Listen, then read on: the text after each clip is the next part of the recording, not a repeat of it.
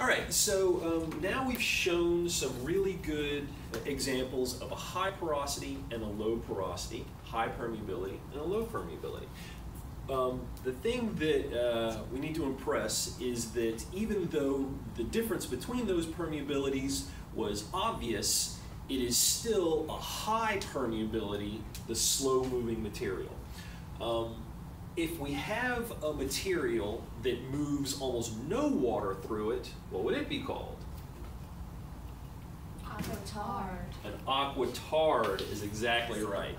So since we showed that a finer grained sand moves water much slowly, what material would an aquitard, a material that moves water almost at a zero pace, be made of? Slate.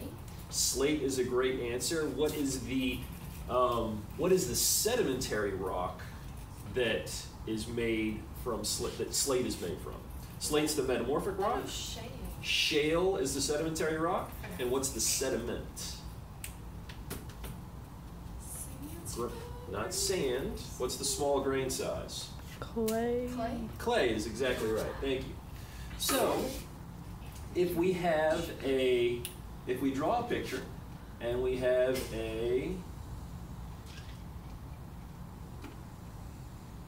couple of layers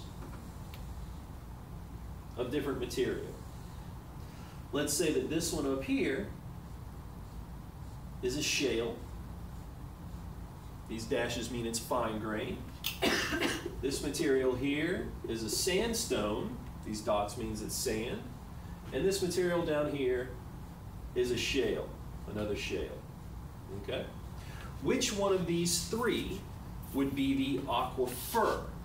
Middle, the sandstone. The middle is right. Aquifer. And which of these would be the aquitard? The top and the bottom. The top and the bottom. That's right. They both off. Yes. Aquitard. Did you write aquitard over there for me?